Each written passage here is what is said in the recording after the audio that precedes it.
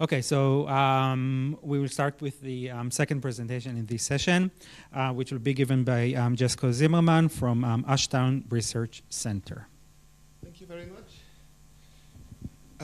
So I'm going to scale back a bit. This is a lot smaller problem and a lot smaller tool.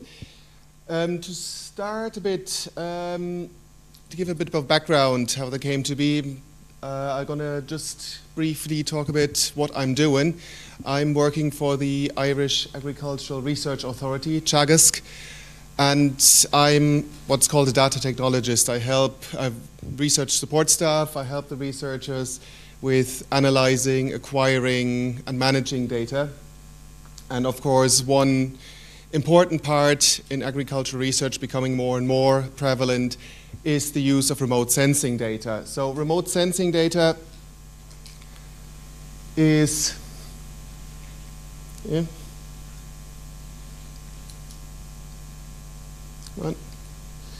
sort of like this.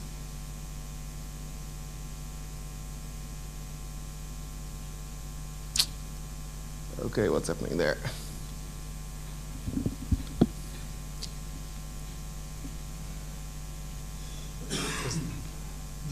Do the arrow work? Nope. I know. There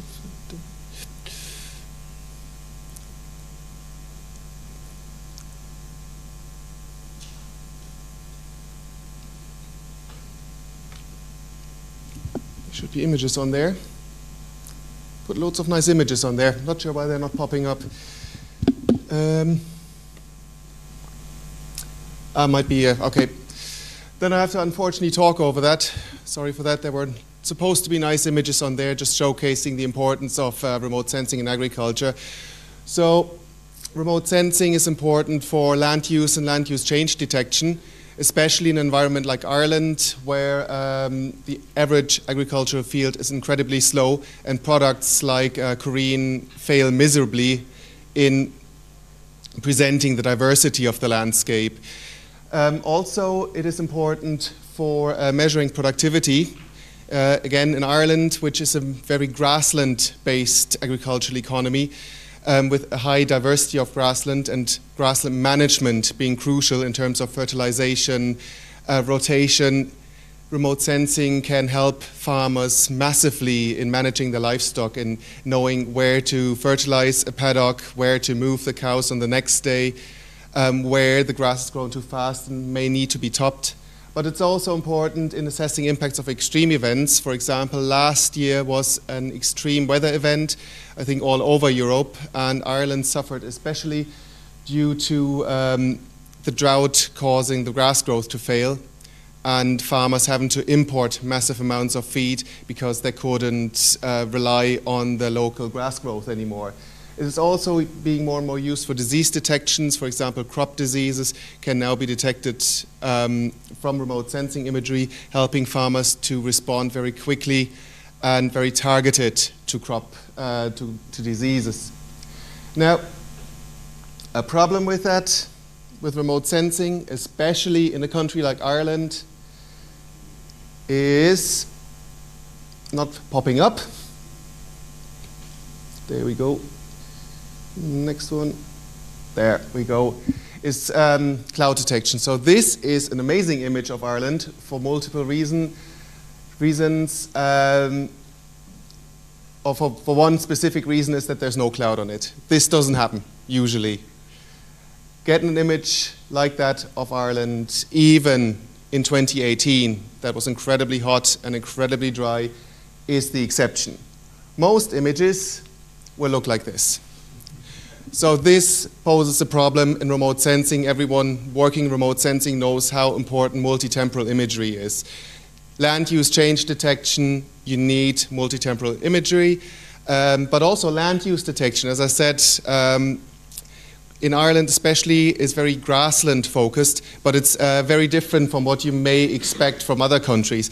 Grassland in Ireland is diverse and goes from barely managed, where you just throw out a few cows in February, March, leave them there until November, and that's it, to incredibly heavy managed, where you have your field cut down into many paddocks, and every day the cows are moved to a different field to make sure that they get the maximum grass out of the land. So to make any sort of land use assessment on these fields, you need, or on the intensity of the grassland, you need a high temporal resolution to detect events like cutting, like changes in the paddocks. So also in the terms of extreme event detection, the impact might be very short-lived. So if you happen to only have one image in a month or so, you might not catch whatever an extreme event may have caused in terms of impact. So there are a couple of ways to get around working with clouds, especially if you're like myself in a research environment with no access to any cloud solutions, and you have to process things locally on, say, a local archive, or download the imagery straight from Copernicus as you need it. So the first one is you just set a threshold for your cloud cover and only download imagery that meets this threshold. Advantage is you save a lot of space and you save time on your you save space on your computer, you save time, you acquire lots of images, but it's also useful when you say you need full coverage of an area where you can say, okay, I really want only 20% cloud cover. The problem is that if you're only interested in specific locations, small locations spread in a large area, an image with, say, 80% cloud cover might still be useful because it just happened to be that your area of interest doesn't have a cloud. So it also has the disadvantage that you may still, even though you download your archive, you may still have to go through it and check manually with the cloud mask provided if the image is really useful for your own small little area. So these are just the distribution of different cloud covers in a Sentinel-2 tile acquisition. This is a tile over the east of Ireland. Most of the images, as you see here, as I said, most of the images are 90 to 100% cloud cover and completely useless.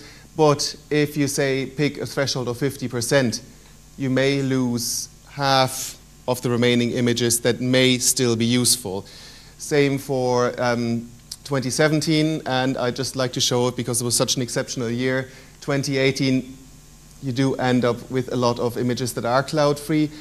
However, as I said, it still wasn't great because a lot of haze was on them. So they, from a spectral point of view, they may still not be useful.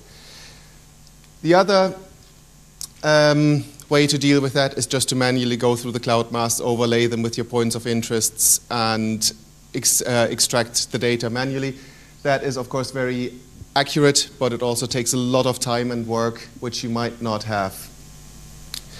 So to turn a problem into a solution, I try to develop a little tool that automatically checks the cloud mask in an image archive and extracts, at the moment, just a file that tells you which of these images are useful for a set of points. The tool is completely written in open source Python packages, so it uses Rasterio for cloud mask processing. It uses GeoPandas, Shapely, and Fiona for vector processing and file reading. So far, I have included two satellite platforms. One I had, but I've recently changed the tool over and need to reassess how I put in the cloud mask. So it works for Sentinel-2 imagery, both 1C and 2A products, and both in the Copernicus format and the Theia, the format Muscade. And it also works, again, this tool is kind of built from necessity from our own archives, and we have access to the Venus satellite, which was launched by CNES and the Israeli Space Agency, so it works for that as well. And what it does, you give it a set of points or polygons. It will scan through your whole image archive and then return the list of images for each point that are cloud-free according to the product cloud mask. This is just the overview, so you provide your satellite images as an archive or as single images, your areas of interest, You select your platform. It will look if it's compressed. If it's compressed, it will unpack the image. It will overlay your feature class or shapefile or whatever as a GeoPandas data frame with your satellite image. It will make sure that they're in the same projection.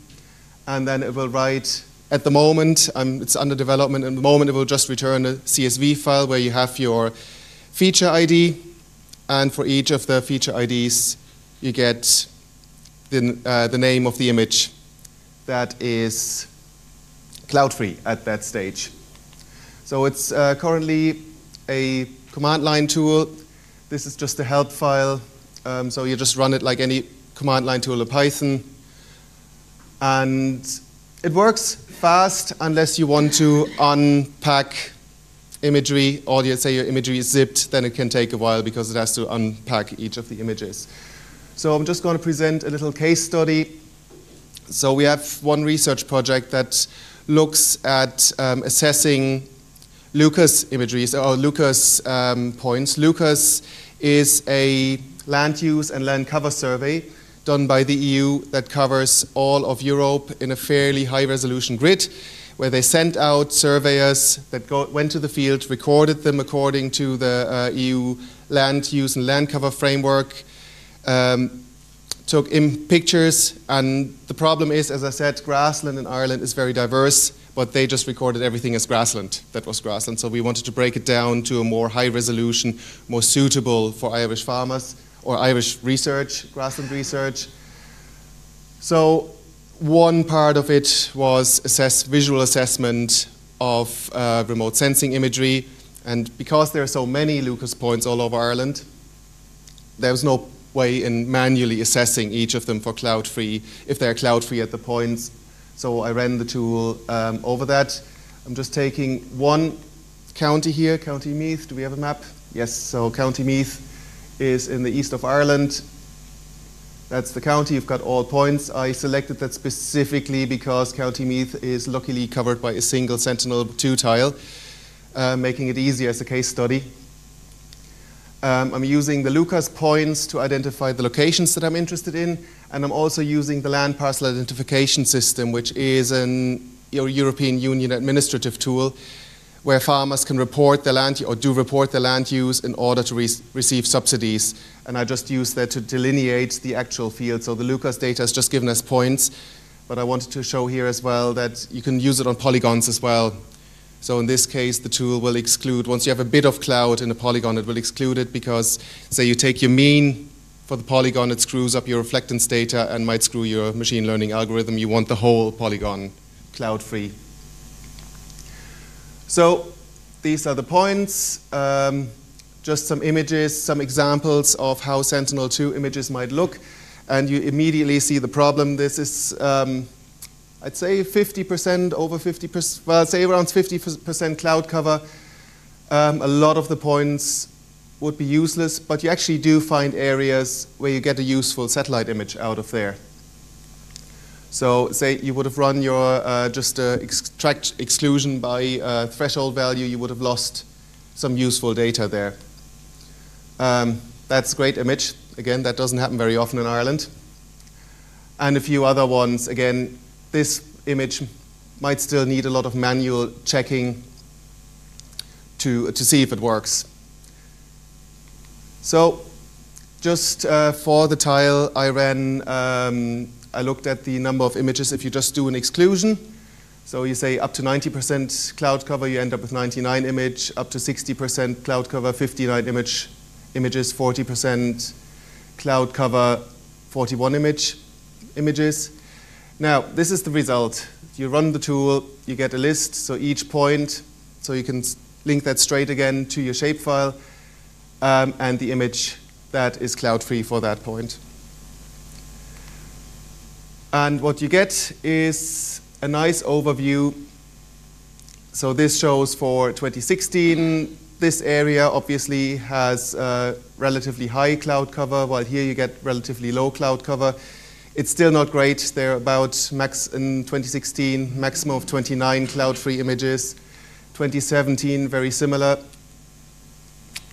There's an upland area, that's why they are very cloudy. And 2018, you get a lot more, up to 59 cloud-free images. So I think it's quite a useful tool. There are some caveats, of course. Just to say, this only used cloud mask. It used the product-specific cloud mask. I haven't developed a new cloud mask here. So the output of the product is only as good as the cloud mask that goes in. And if the cloud mask is not great, if it's either over-identifying or under-identifying, you might lose information or have to will still find images that will actually be cloudy, even though it was identified as non-cloudy. Especially the Sentinel-2 Copernicus products tend to be under-identifying clouds. It's also working, as I said, it's working on compressed archives is slow. That's just because decompressing is slow. And it's also work in progress. It's kind of out of necessity. And the way it works is that when we need, say, new images, acquire a new archive, I'll add to it. But it is available on GitHub. So if you are interested, you can download it. And thank you very much for listening.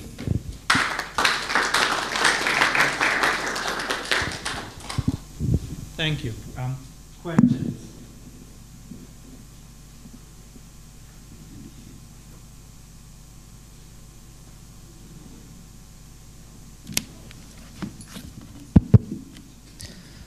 So I'm curious about the insides of the cloud cover tool. I suppose you do pixel classification, or? Yes. So depends. It actually depends. It depends on the product.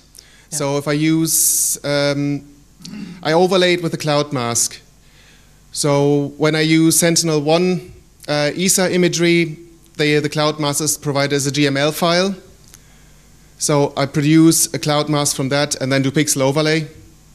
If they're, for example, Muscat products, the cloud mask comes as a, I think it's a bit encoded file. It's a raster, so that's a bit easier. At the moment, I use the highest threshold in the code. So say if it's a bit encoded file, if the bit is more than 0, then I say it's cloud and exclude it. But that can actually, because the source code can be accessed, so you can change around how sensitive you want the cloud mask to be, or how sensitive you want the cloud mask to be interpreted. So if you want to still include cirrus or cloud shadow, you can do that. Okay. So the pictures come with a cloud mask? Yes, so they're specifically for products that have cloud masks in them. So Sentinel-1, 2, now 1 doesn't have cloud masks, it doesn't have clouds. Sentinel-2, Landsat 8 products, Venus products, they all come with a cloud mask provided. Thank you. Other questions? Yeah. More of an observation than a question. Mm-hmm. So a few years ago, I worked on a huge archive of imagery that in which we had to look for cloud-free images for a certain area. Mm. What we did was to extract a multi-polygon of the cloud-free areas, so vectorize it, simplify it quite a bit, because otherwise it would have been huge, and then stick it into PostGIS, and then we were using that as a primary filter, and that was extracting. That was giving us a small subset of the images that we would then check against their cloud mask precisely, and it was a lot faster. Okay, I find that apart from the unzipping, the packages actually are very fast at reading. What I want to do in the future is actually for those areas have pixel extraction straight away, so that you get, for example, average reflectance value in a polygon. So I'll keep that in mind, actually. It's an interesting solution. Thank you.